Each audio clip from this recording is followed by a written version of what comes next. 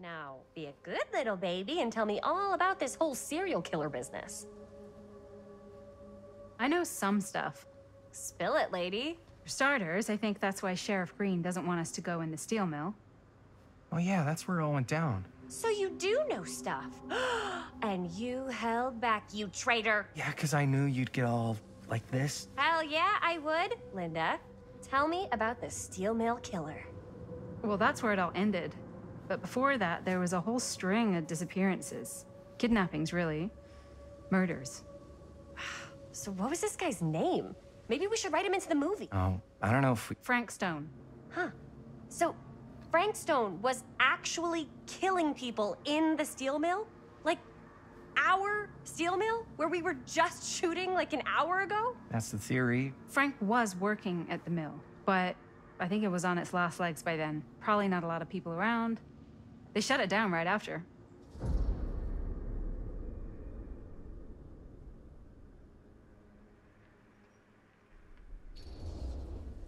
What do you think he was up to?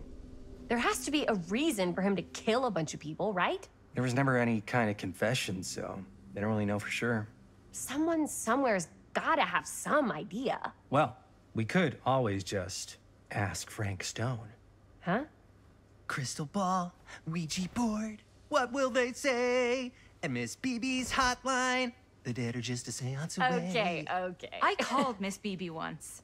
I tried to speak to Mary Shelley, but Miss Beebe thought that was my grandmother, so she kept going on and on about eating enough cabbage soup.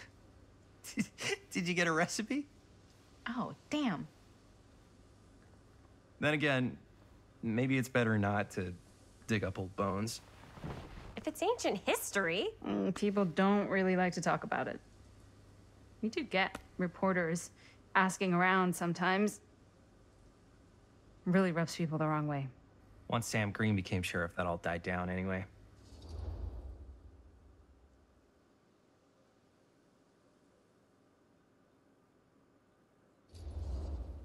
Sheriff Green sure seems to care a heck of a lot about this. Sam Green's the one who took Stone down. Ah. Saved a little baby that day, too. Would have been the killer's next victim. Yeah, he's kind of the town hero. Huh. Interesting.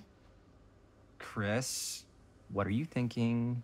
You guys have been so helpful answering my questions and all, but sounds like I should probably go right to the source. What? After today, I don't think Sheriff Green's gonna want to talk to you about anything even remotely related to the mill. You never know. Good luck with that. I guess it doesn't really matter what happened at the mill since we can't finish shooting there with a busted camera. What exactly were the reporters asking about? I don't know. They're reporters. They just want to dig up dirt.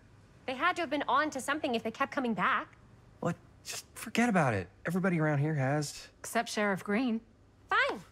If you guys aren't interested in filling me in, I'll find someone else who is. Okay. Good luck. I guess it doesn't really matter what happened at the mill since we can't finish shooting there with a busted camera.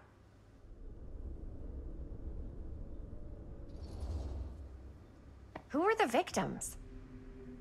Just people. Some from the town. Some were never identified. The killings were random. There was no pattern. Like, how many are we talking? No one knows for sure. Because they never found the bodies. They found parts.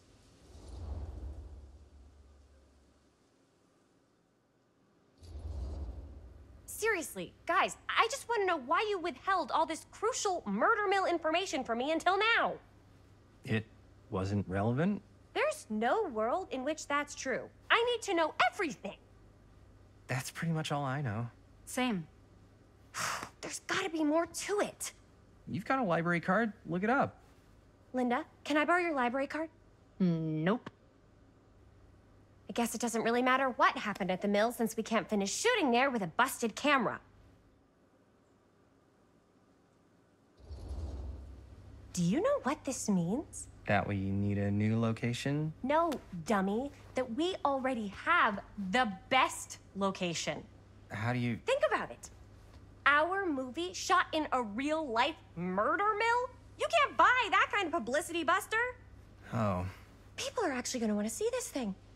We're gonna be like totally famous. Okay, sure.